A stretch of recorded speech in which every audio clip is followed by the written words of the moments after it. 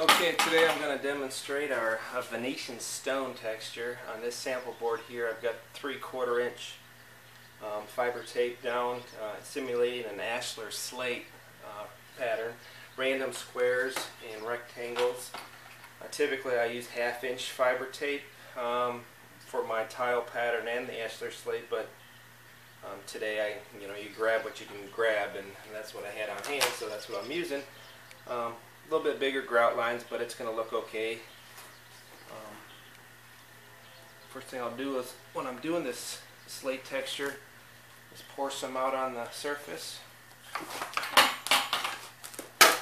I don't have any integral color in this, so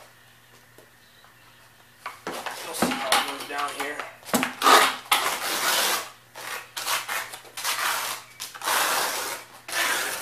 You can pull it tight. You'll actually get about 175 square foot of bag doing this method. I typically like to mix up 7 quarts of mixed resin per bag of texture. You'll see the texture that I do here is basically short little random strokes, random directions. Okay, got my coverage, and then it's just basically the short strokes.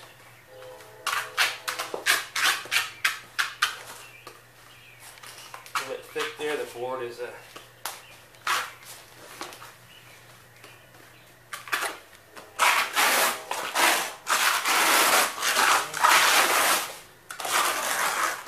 doesn't take a whole lot of material. Probably a little bit thick there, but on this side of it,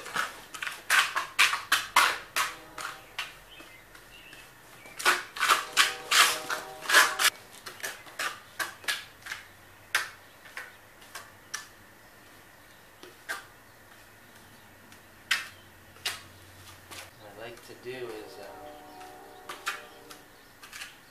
hold the material slightly, have the trowel grab it and kind of pull it to the side.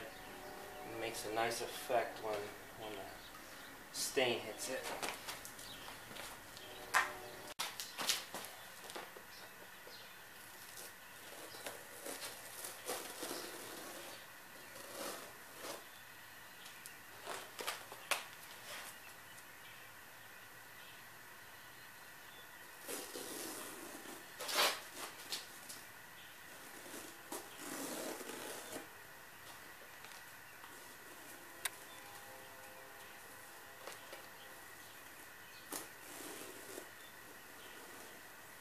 I'm kind of pulling this a little bit early, but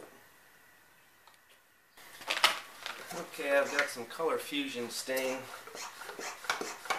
kind of a homemade version of it. I think I've got 25% espresso, 50% sand dune, and I did add 25% snow white.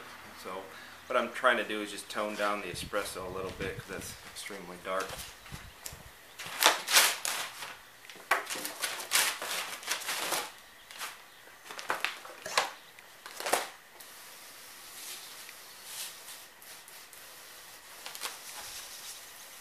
So I'm going to spray it to just slight puddling.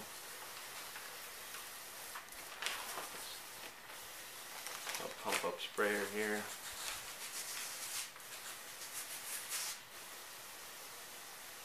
So even though I've got lots of sand dune and I've got some white in there just to tone it down, majority of what you're seeing is a brown color of the espresso.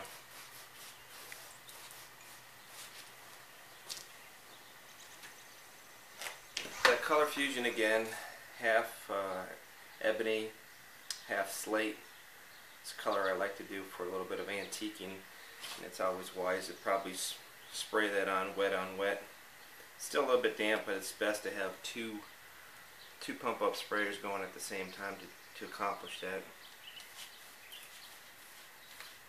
Yeah, I'm just going to mist it onto the wet, a little bit of a antique-y look.